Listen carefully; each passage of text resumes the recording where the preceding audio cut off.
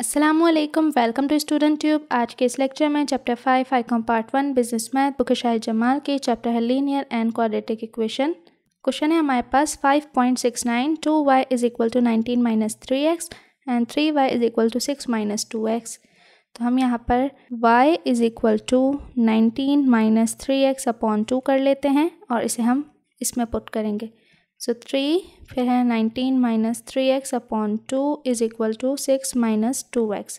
सो 3 को 19 से करेंगे 57 माइनस 3 3 ज़ा 9x upon 2 is equal to 6 minus 2x। 2 जो है वहाँ जाके मल्टीप्लाई होगा, सो 57 minus 9x is equal to 2 6 minus 2x। ठीक है, पूरी इक्वेशन से होगा वहाँ पर जो भी है।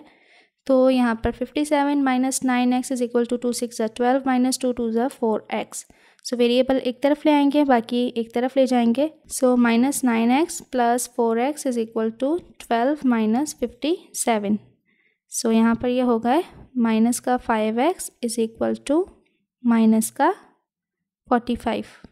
So minus minus cancel, x is equal to 45 upon 5 is equal to 9। ठीक है, now put y is equal to 9 in equation 1 और 2। सो 2 1 में पुट कर लेते हैं।